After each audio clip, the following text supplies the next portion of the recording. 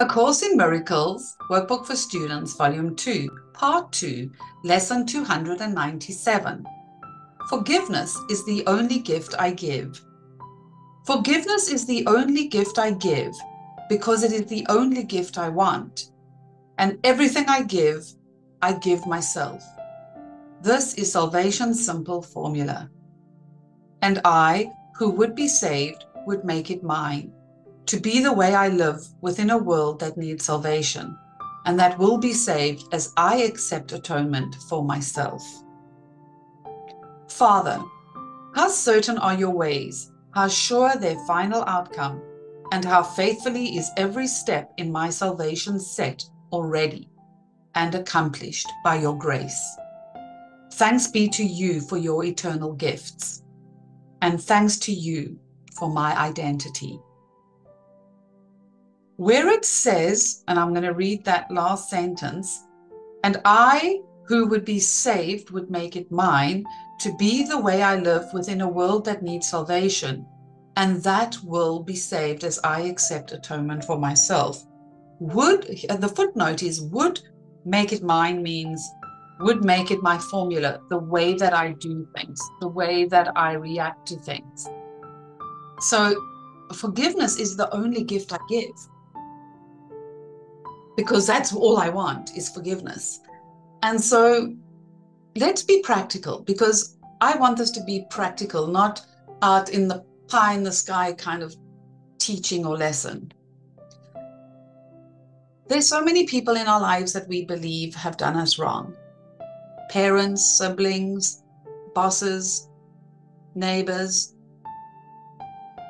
other foreign nationals, other countries, you name it, doesn't matter from whence the affliction came upon you or from whom.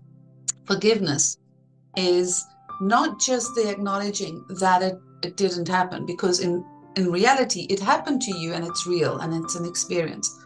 Forgiveness is the holiness within me sees the holiness within you. And you are reacting to life and its circumstance through the frame of reference that you have created about this world. And I see that. I see that you are a reactivity of a bundle of mental and emotional stimuli that has resulted in something being done to, against me, or whatever the case is, but I'll let that go. Because I know that deep within, there is a part of us that is united. Deep within, there is a connectivity to all things. And I'm not talking the physical form here. But when it comes to forgiveness, a part of me is talking about the physical form.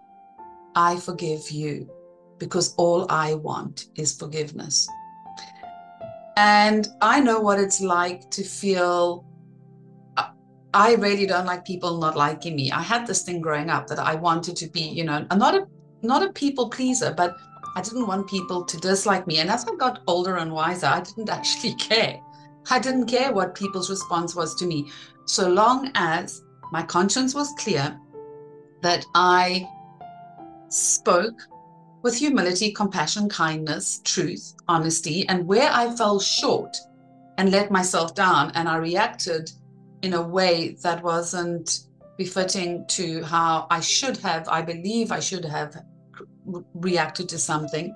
I need to forgive myself and others, yes, but I need to forgive myself, because forgiveness is the only gift that I want to give, because I want to get it, and then I want to receive it back.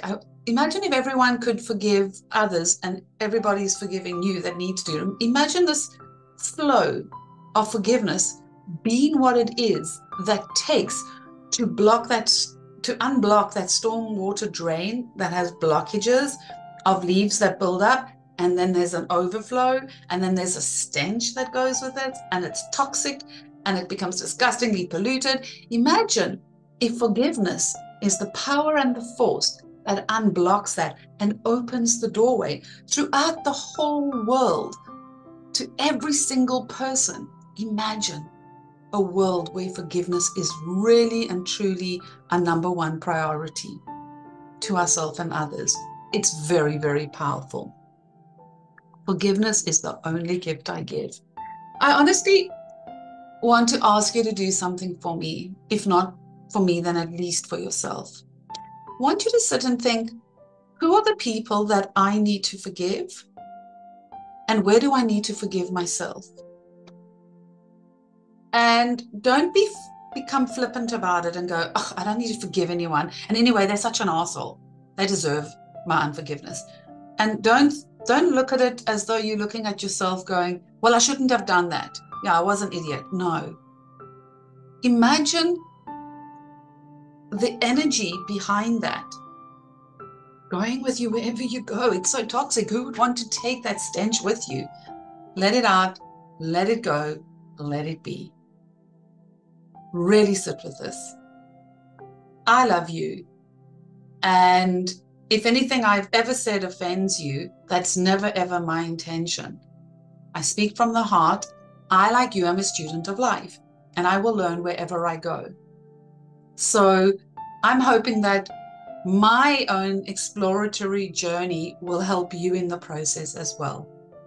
So until tomorrow, take care.